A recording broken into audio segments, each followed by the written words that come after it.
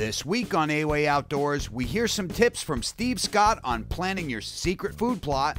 Then we head to Michigan to meet up with pro staffer Jamie McAllister as he tries his luck bow hunting for turkeys.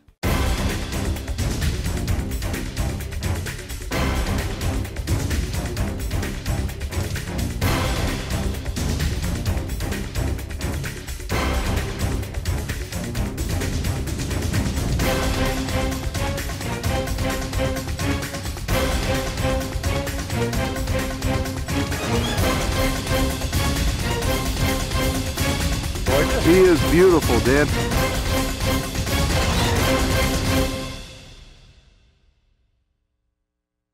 A-Way Outdoors is brought to you by the Whitetail Institute, Outdoor Edge Knives, Shadow Hunter Blinds, Swarovski Optics, Hunter Safety Systems, Muzzy, Matthews, Quickie Quiver, Ameristep Marine Automated Docks, Larry's Taxidermy Studio, St. Joe River Bows, Botswana's Bow Hunting Supplies, Luminoc, Camel Creek Hydrographics, Civil War Magazine, American Digger Magazine, Mike Avery's Outdoor Radio Show, and A-Way Hunting Products. Innovative hunting products for today's hunter. I'm Steve Scott, Vice President of the Whitetail Institute of North America. Fall is a great time to plant your food plots. Depending on what part of the country you're in, it'd be late summer or fall when you plant them. It's a great time to plant fall annuals that grow real fast, produce a lot of tonnage, and going to draw deer in the early season as well as the late season. It's also a great time to plant your perennial crops such as your Imperial Clover, Chicory Plus, Extreme, Alpha Rec Plus, etc.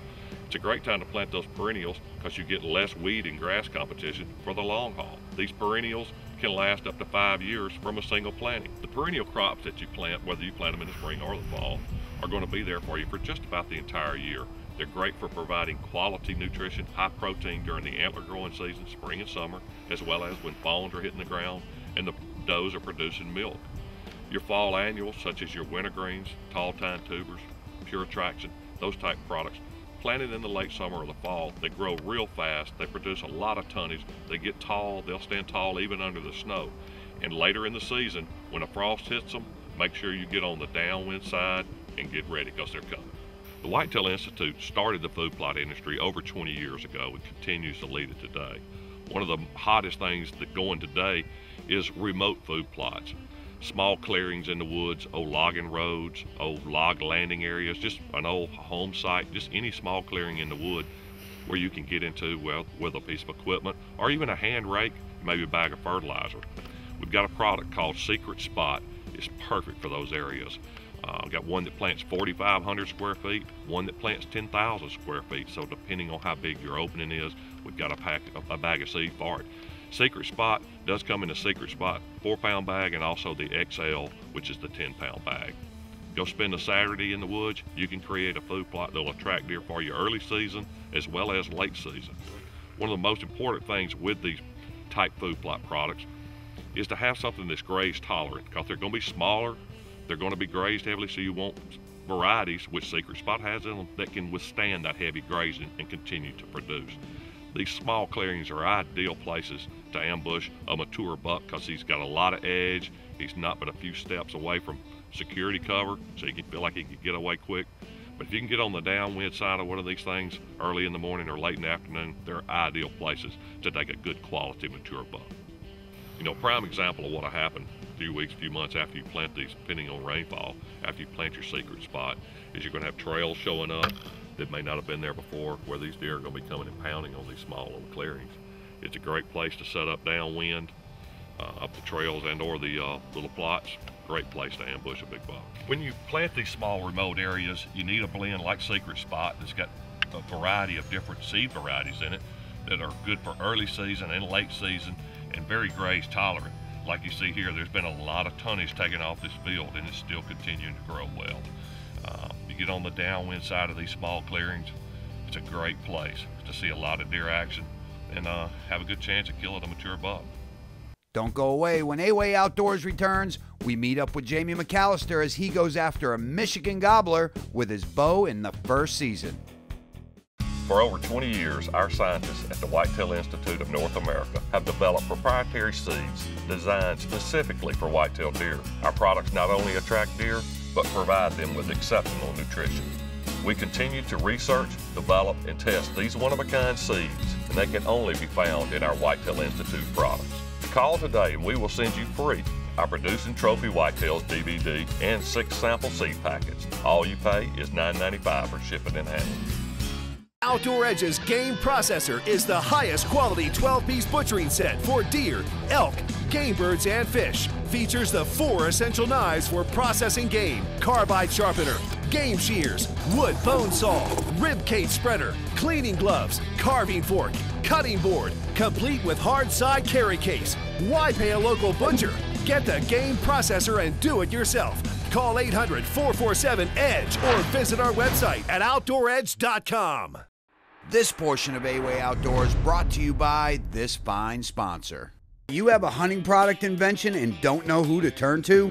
Fred and Greg have been in the hunting product business for over 25 years and will guide you through the idea stage to production and marketing. Act on your idea or else someone else will come up with the same thing. This year, I drew the early hunt, which is April 18th through the 24th. It's a 7-day hunt.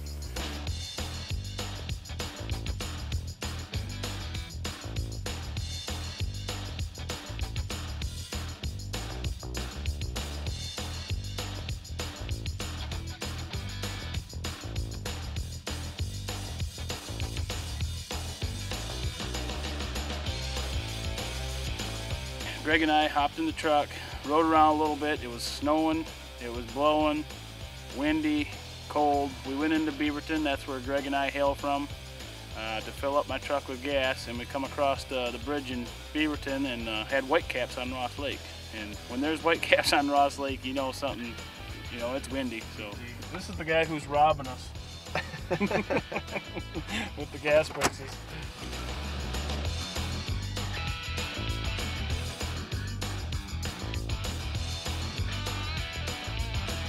Filled up truck with gas, came back out to the property where we got permission to hunt. Just across the street there was 7 or 8 toms in the pine trees, and they were all fanned out. It was super windy, so that's probably why they weren't out in the field.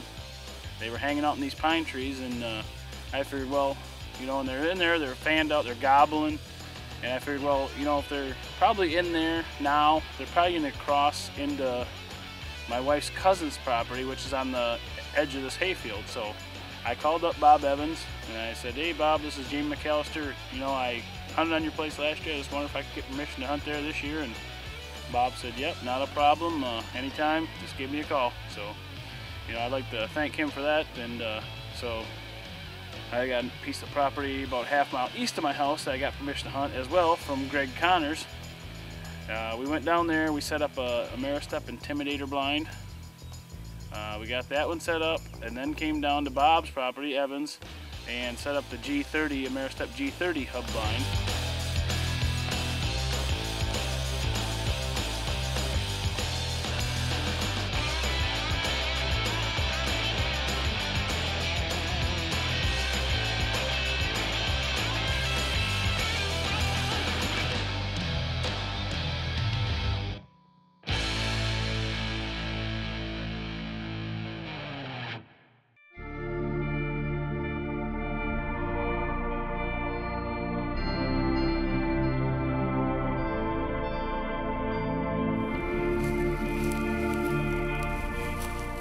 It's gonna be tough to see in the morning, so I'm gonna pin this bag down where I want to put my decoys. It'll be dark, so I'll know exactly where to shoot in the morning. We got those set up, and you know, we were anticipating high hopes for that next morning, because we just seen 7 or 8 nice toms all fanned out, probably 75 to 100 yards away from where we set the blind up. So we figured if with any luck, they'll either cross back across the road and roost on our property, or roost on that property and come out to the hayfield the next day. The next day was supposed to be fairly nice. It was going to be cold in the morning and get up to about 50 degrees during midday. So Greg and I got out there about 5 o'clock in the morning. We set up our decoys with the turkey skins, And I had set a white bag out there the night before, that way I could tell exactly where I wanted them out my shooting window. And about 15 yards, I set up the decoys. And like I said, we got in there about 5 o'clock in the morning. Hey, it's April 18th, opening day of turkey season. The wind has died down considerably compared to last night. There was a full moon out last night. It was beautiful. And I watched the turkeys go to bed back here, about 400 yards away.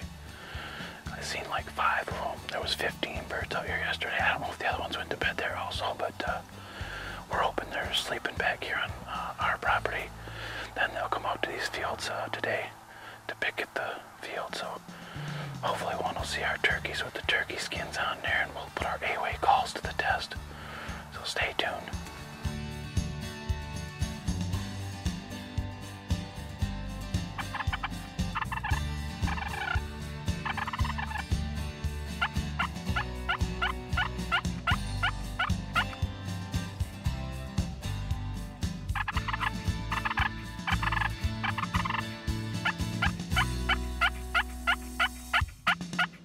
Finally, at about 9 o'clock a.m., here comes some birds. And it was a big group of birds. And got the binocs up, checked them out. Looked like they were all hens. I mean, there was 4 jakes in there. Ended up being 4 jakes, but they must have been so immature you could barely even see their beards. And their heads weren't much different colored than a hen. But they strolled out into the field. We didn't make any calls to them. We just wanted them to pass on through, and then maybe, you know, some toms were behind them, you know, and would come strolling in nice and easy. But after a while, the 4 jakes broke off from the group of 15 birds there, and they come up and they started circling around the decoys a little bit, around the turkey skins. Looked like they looked at ease, you know, they were nice and relaxed, and probably 5 minutes went by, and finally they strolled across the street, and probably, I don't know, 10 minutes after they had left, Greg and I are sitting there, you know, kind of relaxing, and boom, we hear a gunshot from across the road. The guy across the street from us just shot. Don't know what, you know, if he got one of those jakes. There's 4 jakes, 11 hens across the street. And we just heard a big boom, so. But we're going to keep our eyes open. Maybe some turkeys will be coming out here from across the street. So probably about 10 minutes goes by, and the guy across the road is up, walking up and down the road looking for the bird he shot. So Greg and I said, well, great time right now to get out, stretch our bones. You know, we're getting a little bit older, you need to stretch out a little bit, sitting in those little camp chairs in the tent blind. Gets to be a little stiff on your body after a while. Stay right there. Let's see if Jamie's luck turns around and has that big turkey walk in the range. Closed captioning for A-Way Outdoors brought to you by this fine sponsor. Are you tired of gobblers getting spooked by your decoys? Turkey skins are real turkey feathers sewn on waterproof fabric, making your decoy look like a real turkey. To get your turkey skins or for more information, visit awayhunting.com. This portion of A-Way Outdoors brought to you by this fine sponsor.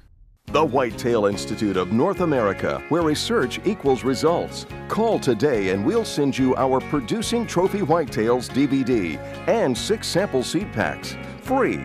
All you pay is $7.50 shipping and handling. Get back in the blind. I grabbed the A-Way hen box call. I said, I'm going to give this a try. You know, I'd had the Turkey Trooper 2000 Deluxe. I'd used that in the morning, and I used the slate call, the Fatal Attraction, and had birds gobbling. We had birds actually gobbling to the north of us, and we thought we heard one way to the south earlier in the morning.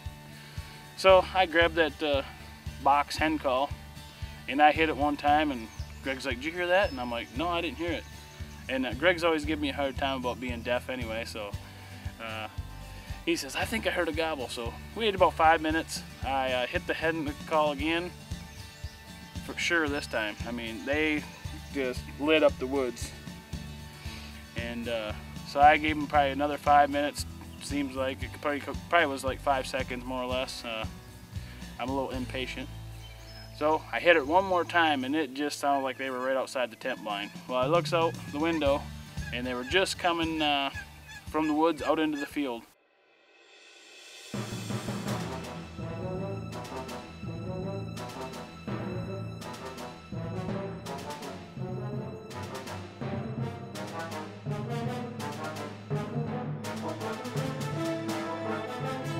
toms were, it was like I had them on a reel, reeling them right into the decoys. They were coming into those turkey skins, and I mean, they weren't slowing down.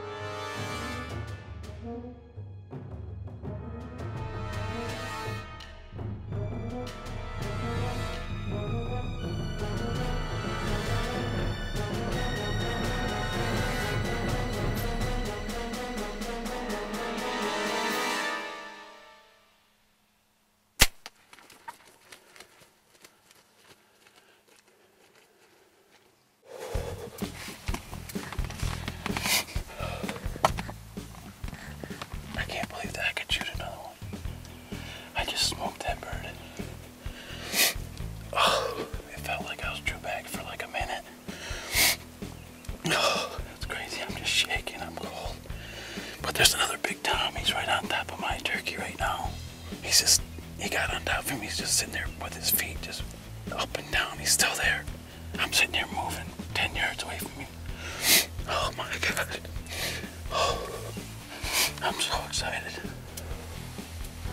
So finally, one breaks off the back of the pack, and I smoke it right through both hips, right through the midsection of that deer. You can see the Lumenok bury right into that turkey. It just drops about 3 yards away. And one tom goes off to our right about 25 yards, and it's looking around, wondering what the heck just happened. And the other bird's about 15 yards off to our left, and it's looking around like, what happened?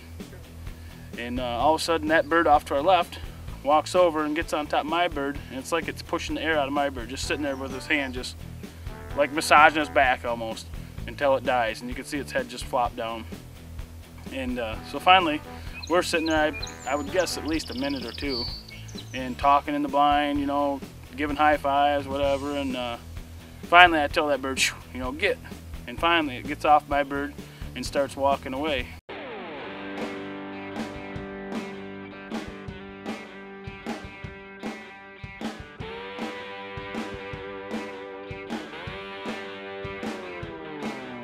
Well, it's April 18th. I think it's about 10 o'clock. I'm freezing, I'm shaking. I didn't dress quite accordingly. I had a fleece on over this, but I just took it off, and man, we had 3 big toms. I didn't see what was behind them.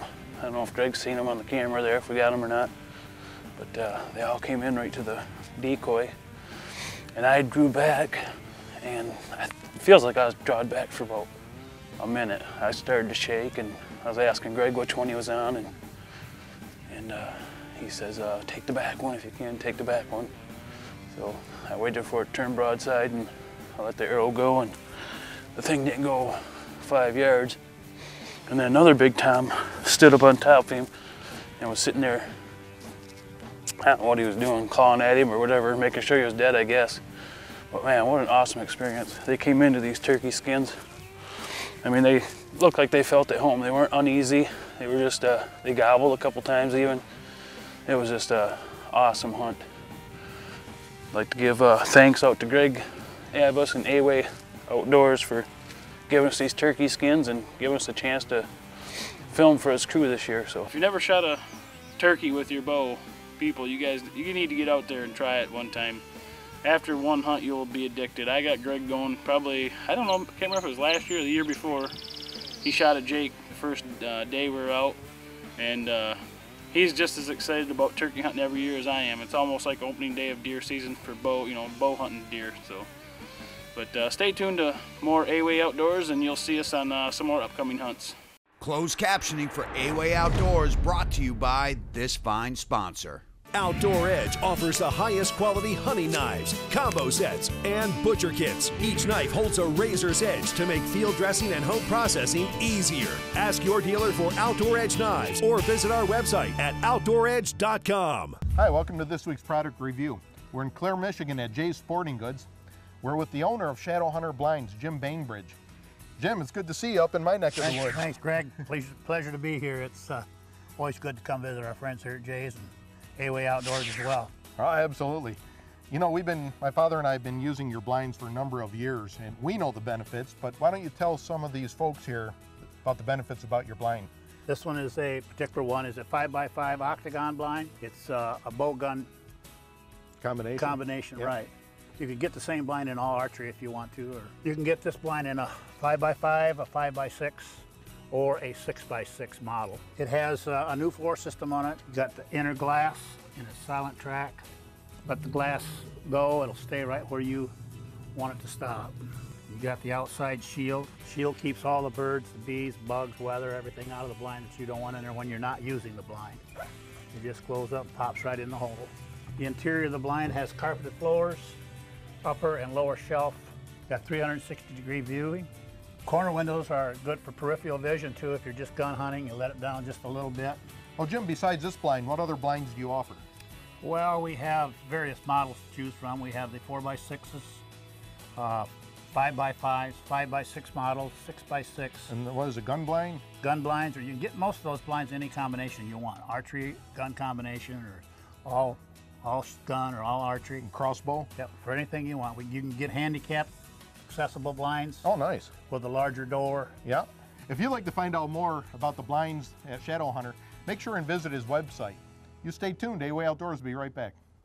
A-Way Outdoors is brought to you by the Whitetail Institute, Outdoor Edge Knives, Shadowhunter Blinds, Swarovski Optics, Hunter Safety Systems, Muzzy, Matthews, Quickie Quiver, Ameristep Marine Automated Docks, Larry's Taxidermy Studio, St. Joe River Bows, Botswana's Bow Hunting Supplies, Luminoc, Camel Creek Hydrographics, Civil War Magazine, American Digger Magazine, Mike Avery's Outdoor Radio Show, and A-Way Hunting Products. Innovative hunting products for today's hunter.